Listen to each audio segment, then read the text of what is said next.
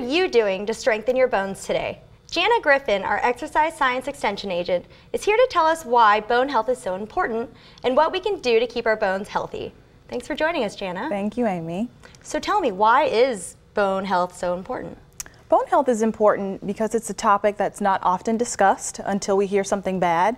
So when we start talking about it early in infancy and throughout the life cycle and throughout our life stages, we find that we have better outcomes as far as health of our bones is concerned. Great. So what are some conditions that might happen if you don't have healthy bones? So one condition which I'm pretty sure our viewers are familiar with is osteoporosis, and basically what that means is just when our bones become porous or they have holes in them, and that increases our risk for another condition of fractures. So hip fractures and wrist fractures are very common in the elderly, so osteoporosis can lead to fractures, and it's just when our bones are weak and they can't support our structure. Okay, so what makes your bones weak?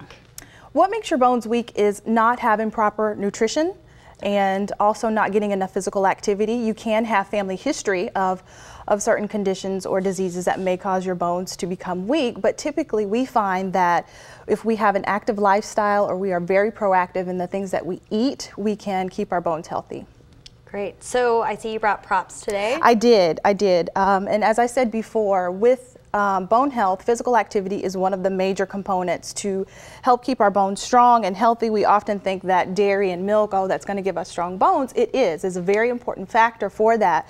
But also physical activity starting in our childhood when kids want to jump off of bridges or climb trees, that is definitely helping with their bone health. So today, for middle-aged or older adults or even teenagers, we have things that can help with your bone health, with weight resistance and any physical activity. So light weights, a mat, we have an ankle weight here, all of those things can help with physical activity and bone health.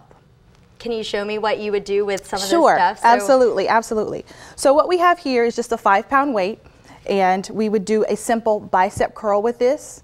And this is just helping the bones in the upper arm and in your arm. You can also do something we have a class that we use a lot of these instruments in or a lot of these materials in, but you can just do a tricep extension, and this is also working on your bones in your arms. The ankle weight would be used for your legs and your lower body, and then the mat would be used for your core strength, tightening those muscles and those bones in the front and the back of your body.